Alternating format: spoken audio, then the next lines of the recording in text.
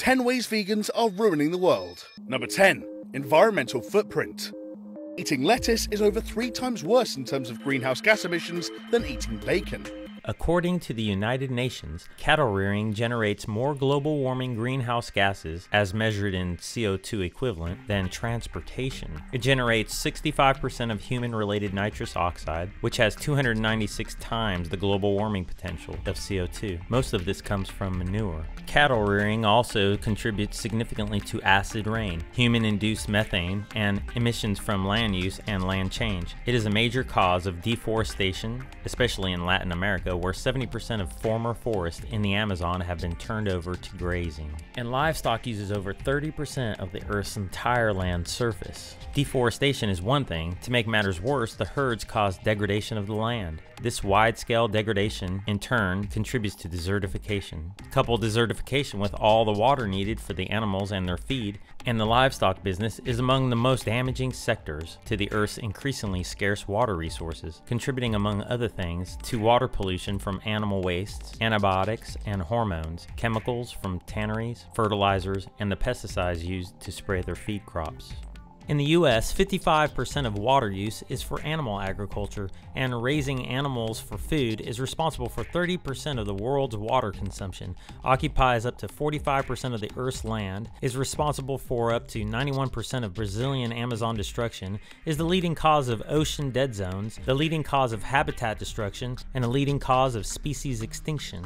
Implementing the most innovative and sustainable farming practices right now are extremely important, more than ever. By 2050, the Earth will be home to as many as 10 billion people, up from today's 7.5 billion. If massive increases in agricultural yield are not achieved, matched by massive decreases in use of water and fossil fuels, 1 billion or more people may face starvation.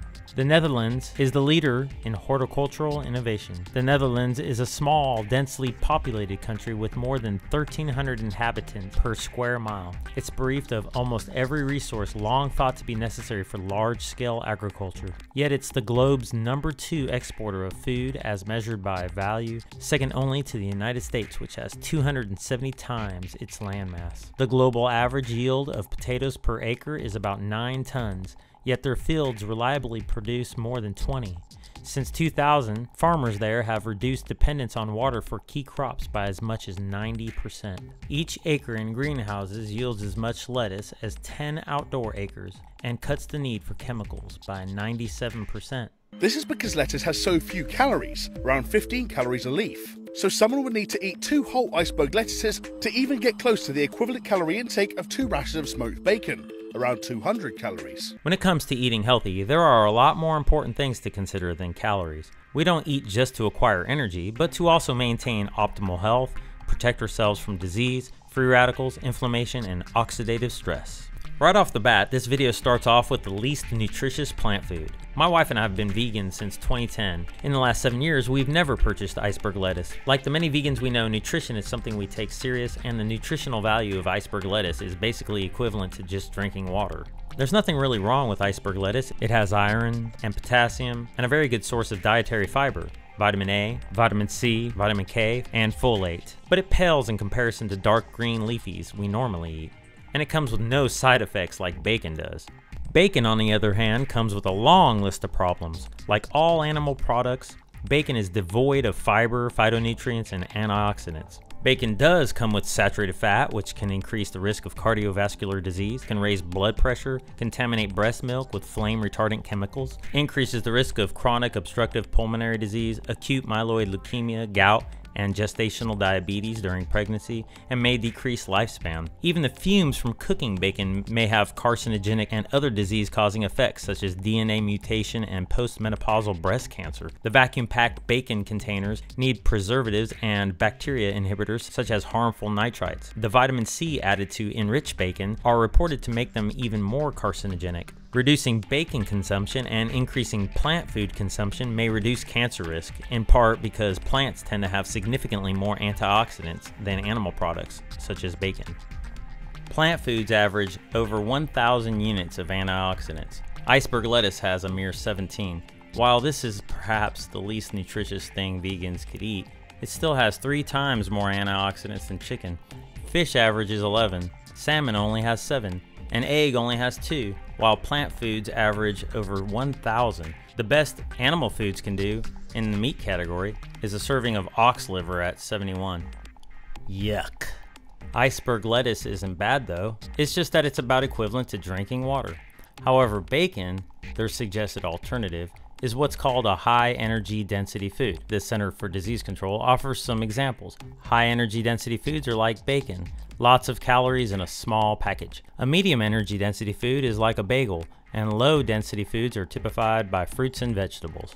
In general, the lower the better. Consuming diets lower in energy density may be an effective strategy for weight control. This is because people tend to eat a consistent weight of food. So when there are fewer calories per pound, caloric intake is reduced. A small drop in energy density can lead to a small drop in weight. And the greater the decrease in energy density, the greater the weight loss. Putting people on a traditional Hawaiian diet with all the plant foods they could eat, they lost an average of 17 pounds in 21 days, resulting in better cholesterol, triglycerides, blood sugars, and blood pressure. Reductions in energy density are associated with improved diet quality. For example, lower energy dense diets are associated with lower risk of pancreatic cancer. Lower energy dense diets tend to be of healthier foods, so we get the best of both worlds. As of 2013, the American Medical Association officially declared obesity a disease, by identifying the enormous humanitarian impact of obesity as requiring the medical care and attention of other diseases. But the way we treat diseases these days involves drugs and surgery. Anti-obesity drugs have been pulled from the market again and again after they started killing people. This unrelenting fall of the pharmacological treatment of obesity. Despite growing recognition of the problem, the obesity epidemic continues in the US, and obesity rates are increasing around the world. The latest estimates are that approximately 34% of adults and 15 to 20% of children and adolescents in the US are obese. Obesity affects every segment of the US population. Obesity increases the risk of many chronic diseases in children and adults. The epidemic of obesity arose gradually over time, apparently from a small, consistent degree of positive energy balance. Substantial public health efforts are being directed toward addressing obesity, but there is not yet clear evidence of success. Because of the complexity of obesity, it is likely to be one of the most difficult public health issues our society has faced. Obesity isn't just a problem in the US though. In China, a transition away from the country's traditional plant-based diet was accompanied by a sharp rise in diet-related chronic diseases, such as obesity, diabetes, cardiovascular diseases, and cancer.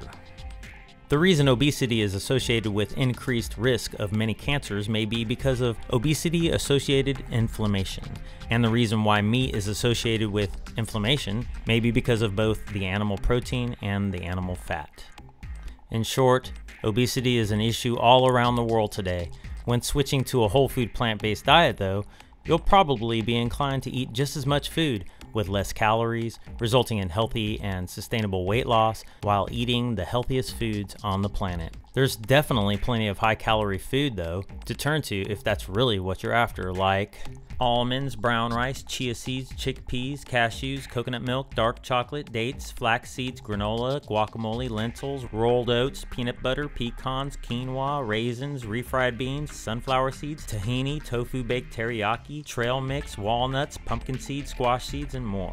Like I was saying though, we really don't eat iceberg lettuce. Instead, we eat from the enormous plethora of options. On my site, veganwalk.com, I share that we have 17 beans, 12 berries, 28 fruits, 13 cruciferous vegetables, 10 greens, 18 other vegetables, 13 nuts, flax seeds, 32 spices, and 11 whole grains to choose from. And from this, thousands of recipes can be made.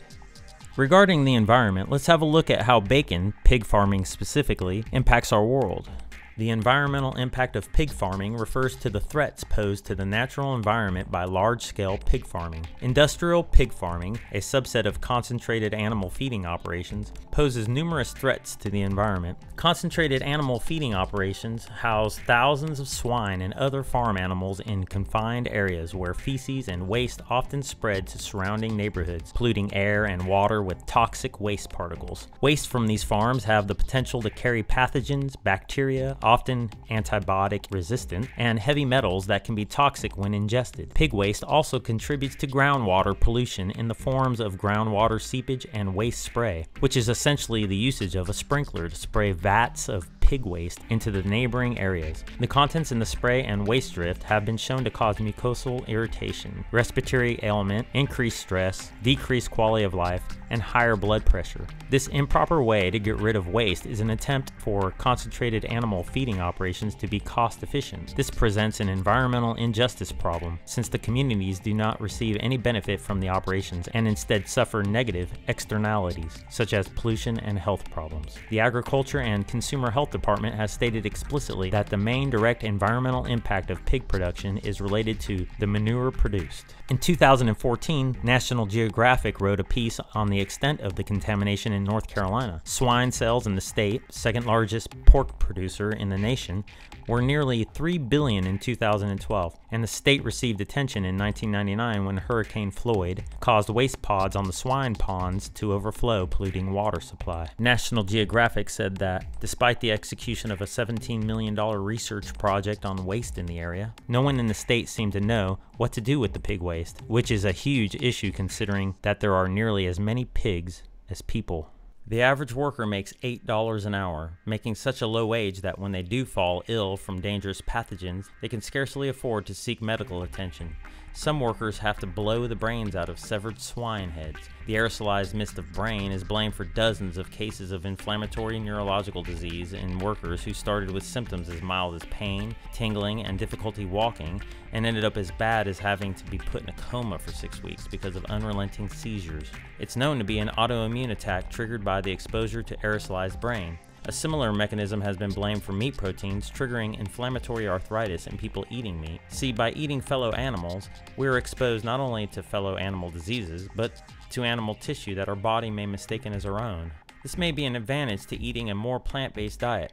By eating outside of the animal kingdom, dipping into the plant kingdom or fungi, not only do we not have to worry about getting something like Dutch elm disease, never has an autoimmune polyradiculoneuropathy been blamed on a head of lettuce.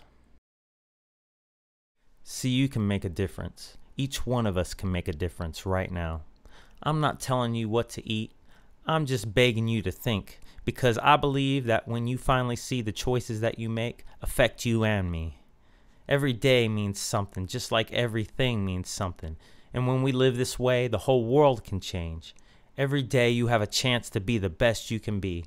And every day builds you as it's a reflection of yesterday, tomorrow, and your entire life. And all you do ripples into everyone and everything around you. There's so much power in every moment. And when we embrace this fact, we grab a hold of life and live within all its beauty. Appreciate every moment, every breath, every sight, smell, sensation, experience, and with all that, appreciate all life. All life wants to live. And if we neglect this, we abuse our mind, body, and everybody and everything, and the whole world cries in pain. Because in the end, it's not even about you or me, it's about everything. And this is the biggest way to live. This is absolutely how we can get the most out of life. Loving all life.